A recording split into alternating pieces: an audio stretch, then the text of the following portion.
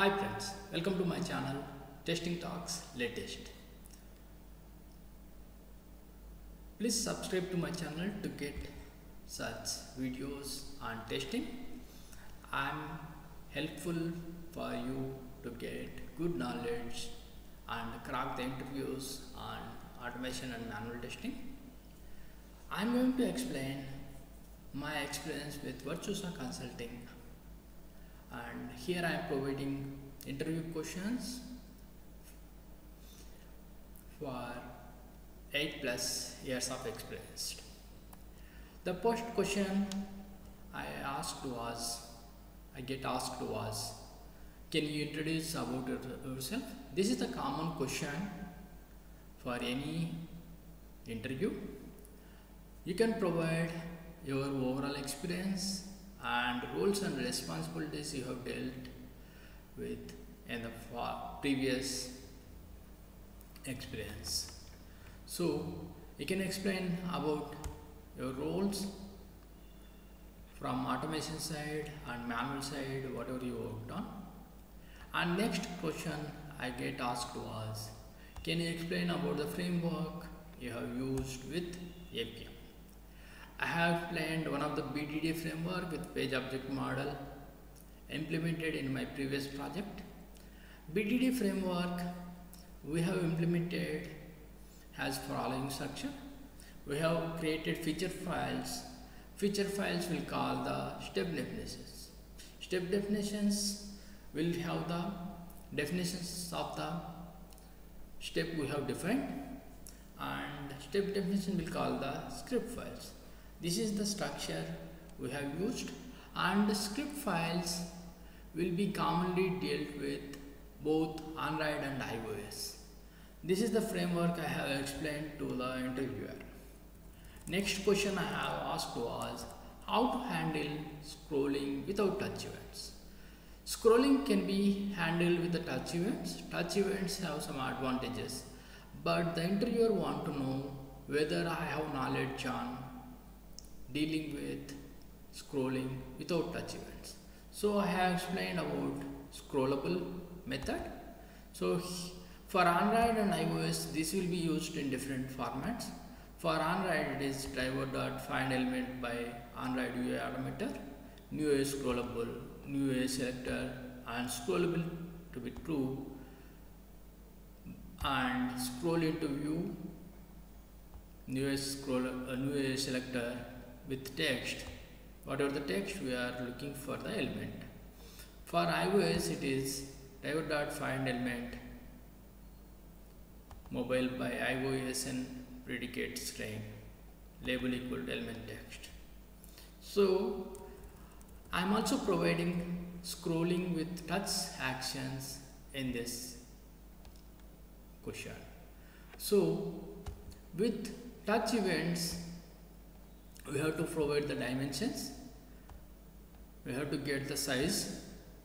From that you have to go to the start X position, start Y position and end Y position, and you have to pass the touch action with the values start X, start Y and end Y to move to, start X and Y to move to, and this is similar to action in Selenium.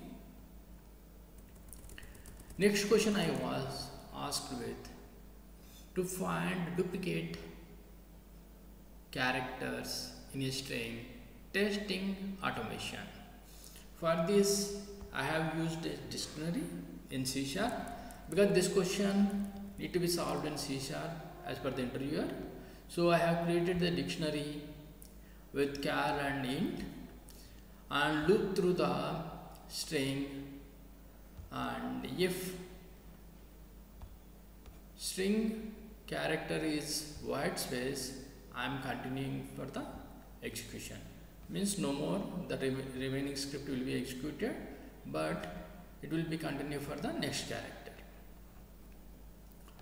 So if char count contains key as expected, so it will be increase the value. So if the char is already existed, it will increase the value. Either it will assign char count as 1, means it is not duplicated. So that's how our char count dictionary will be generated, and later I loop through the char count dictionary and display the pair up key and value. Since the interviewer asked only non-duplicates, we are displaying the non-duplicate values. Next question I was asked was, what is the difference between class and interface? Class is a blueprint of the objects. Class will support single inheritance, and class can be instantiated. Class use the access methods such as private, public, protected, something like that. But interface has some other properties. It can be multiple inheritance, and it has a certain behavior. I have even explained about Java 8 and C# implementations with interface. And next question I was asked related to this previous question, that is, why multiple inheritance is not possible with C#.